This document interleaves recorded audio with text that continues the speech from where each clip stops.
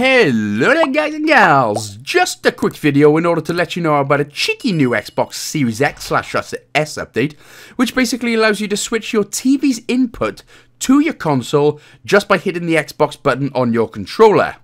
Now sometimes these updates kind of do go under the radar a bit, but this will be rather convenient for those that either have lost remotes or plain and simply can't be asked to get up and grab the remote from the other side of the room.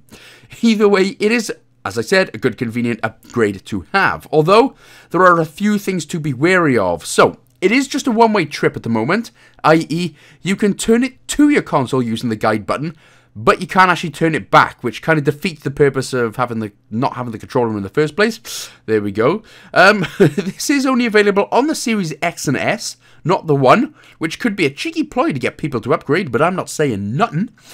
And if you have a TV and monitor combo, you probably won't even need this at all. Still, it is a rather convenient little upgrade, so let me show you how to actually turn it on if you want it. So, first thing we need to do is to obviously turn the Xbox on, and then we're going to hit the Xbox button / guide button, or whatever you want to call it. Scroll all the way to the right, and go down to Settings. Go to General at the top, Sleep Mode and Startup, which is the bottom right. And then go down to TV and AV power options.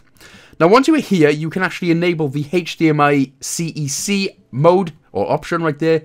Go to the right, all the way to the bottom, and then we can click the switch TV input using controller.